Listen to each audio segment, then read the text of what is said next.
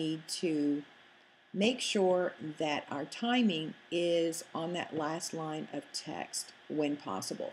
This particular one, the one that says mid-shot floor level, it's going to go a little longer than that, but that's just because you've got more description. This one we need to move it down. Let's see, this one we need to move it down one. And this one a couple. And this one.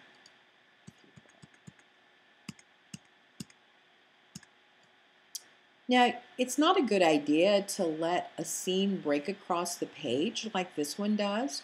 There's several ways you could try to clean this up a bit. One easy way to do this is I'm going to do select all under edit, select all, and then I can go in and I can actually change my margins.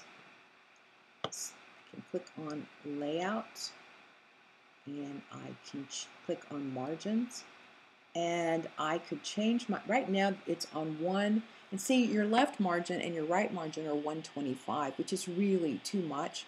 So I'm going to go down up here to click normal, and it's going to increase my margins a little bit. And now I can click on if I click on the edge of my table here, a little hanging, there's a little button right here. If you hold your cursor, you can click on it there, and I can distribute this more evenly, and I can pick auto fix to window, and now it's going to stretch it out and keep my same formatting. And so here, the first cell, I need to adjust that a little bit. It now goes below it, so see, it's shifted. It's made everything have more room.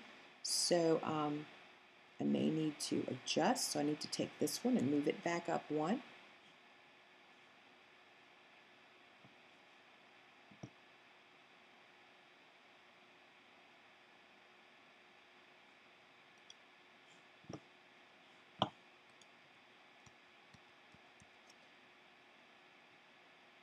And it's bled over a little bit to the next page. I can adjust it to get it all on one page. If I go back and double click in my header, and I get rid of one of those extra lines that I put in there, and now it's all cleanly on one page.